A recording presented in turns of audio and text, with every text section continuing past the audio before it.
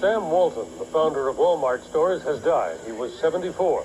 James Hattori has more on the Arkansas billionaire who revolutionized retailing for small-town America.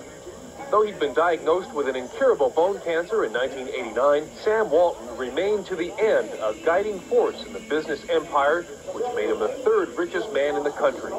Just last month, President Bush presented him with the Medal of Freedom. Walton, always self-effacing, thanked his employees. And the greatest thing is that we've got ideas from all 380,000 people in the company, and that's the best part.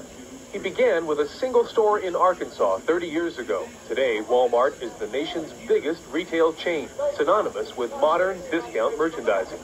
His stores changed the face of many small towns in the South, often displacing the mom-and-pop stores, which couldn't compete. Mr. Sam, as he was known, strived to instill a homey feel in his operation. He gave employees the opportunity to buy stock, and they profited. In return, Walton asked for a dedication to customer service.